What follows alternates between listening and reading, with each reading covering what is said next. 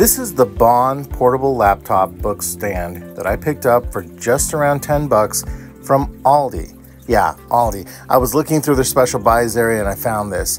Let's touch on the package design. It stuck out to me because it's nice, clean layout, all that other stuff. Love that it came in a cardboard box. Very little stuff on the inside. It can work for 4 different things like they were showing on their laptops, books, whatever you need. I was wanting something that was good and portable for my shows. Now, the bag it comes with and the instructions are the only things on the inside. Got rid of the instructions. This is pretty self-explanatory.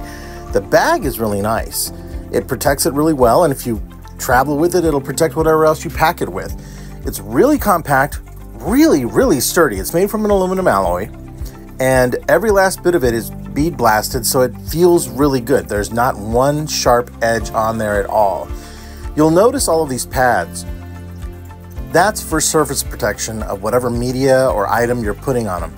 As far as how the form and function of it, it is so smooth. I love that every single thing. Now the hinges are very much friction based, so I imagine at some point in time they're going to loosen up more and more, but that isn't really an issue. This just has to function long enough for an item to be placed upon it and for gravity to do what it's supposed to do, which, as you'll see in the video, it works really well. So you have 7 different points of adjustment for the angle for viewing. And man, these things would have come in handy for me at C2E2. I had forgotten my walls at that show. Anything to have gotten my books, my prints up off of the table would have been really helpful. Let me go ahead and give you a little bit of a turnaround on this thing. It looks beautiful as it is. It's really a nice bit of industrial art, really, when you look at it.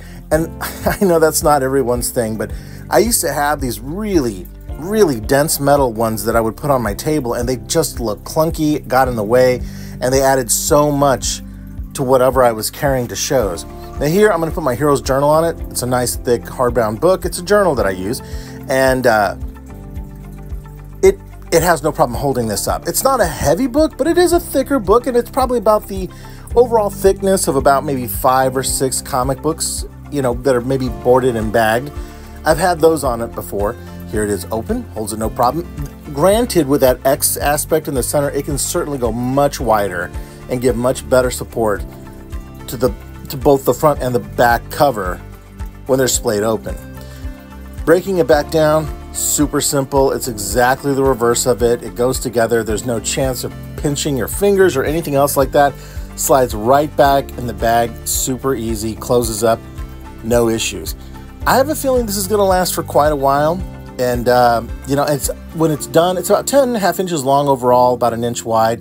There's a lot of pros. It's lightweight. It's got variable angles on it. Protective pouch, 10 bucks each, collapsible, all that stuff.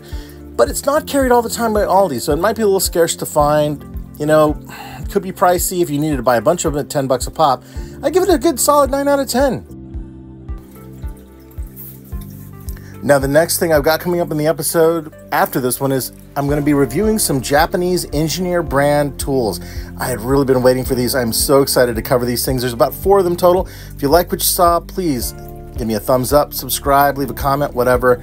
I sincerely appreciate it. Thank you for watching.